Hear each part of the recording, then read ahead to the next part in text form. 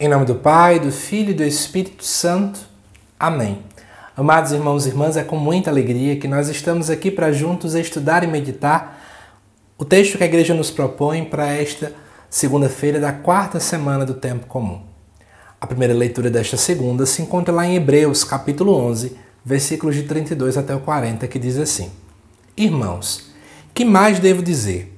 Não teria tempo de falar mais sobre Gedeão, Barac, Sansão, Jefté, Davi, Samuel e os profetas.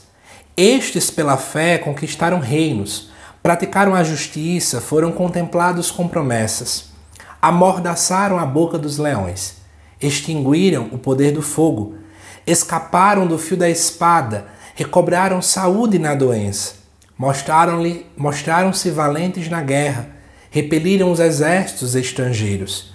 Mulheres reencontraram seus mortos pela ressurreição. Outros foram esquartejados ou recusaram resgate para chegar a uma ressurreição melhor. Outros ainda sofreram a provação dos escárnios, experimentaram o açoite, as correntes, as prisões. Foram apedrejados, foram cerrados ou morreram a golpes de espada. Levaram vida errante, vestidos com pele de carneiro ou pelos de cabra. Oprimidos e atribulados, sofreram privações. Eles, de quem o mundo não era digno, erravam pelos desertos e pelas montanhas, pelas grutas e cavernas da terra. E, no entanto, todos eles, se bem que pela fé tenham recebido um bom testemunho, apesar disso, não obtiveram a realização da promessa. Pois Deus estava prevendo para nós algo melhor. Por isso, não convinha que eles chegassem à plena realização sem nós. Amados irmãos e irmãs, é interessante perceber que o autor da carta aos Hebreus, ele acaba percorrendo toda a história de salvação. Ele recorda de várias situações que se vivenciaram no Antigo Testamento, desde momentos de morte à espada, prisões. Podemos pensar aqui agora nos profetas, o quanto eles sofreram, não é? Quantos sofrimentos, perseguições, incompreensões e por aí vai. Só que o profeta fala, né, que embora, é isso que vai se falar aqui no final do versículo, já no 39, ele vai dizer que embora, né, pela fé eles receberam um bom testemunho, não obtiveram a realização da promessa. E que promessa é essa? É uma promessa que permeia todo o Antigo Testamento. É uma promessa que vai dizer que de verdade Deus vai enviar um Messias, um ungido, para poder salvar e resgatar o povo de Israel. Isso só acontece então na vinda de Cristo. Ele é o Messias, ele é ungido. E aí vai dizer no versículo 40, Deus estava prevendo para nós algo melhor.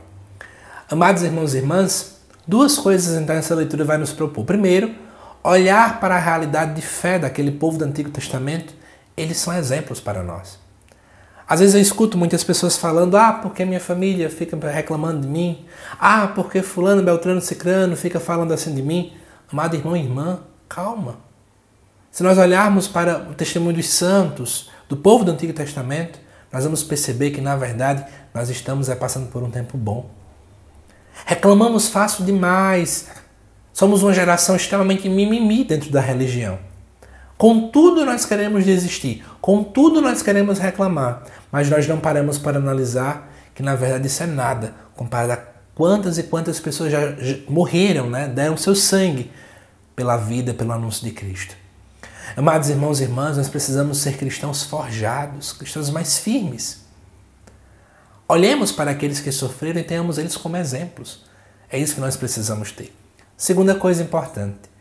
Já parou para perceber como nós somos privilegiados porque nós de fato já conhecemos o Cristo? E mais do que conhecer, nós podemos comungá-lo em toda a Eucaristia. Olha que grande bênção. Por isso eu convido você a reconhecer que Deus trouxe para nós aquilo que é de melhor, o seu Filho unigênito. Que Deus te abençoe, amado irmão e irmã, e eu te aguardo daqui a pouquinho para o estudo do Evangelho. Até lá!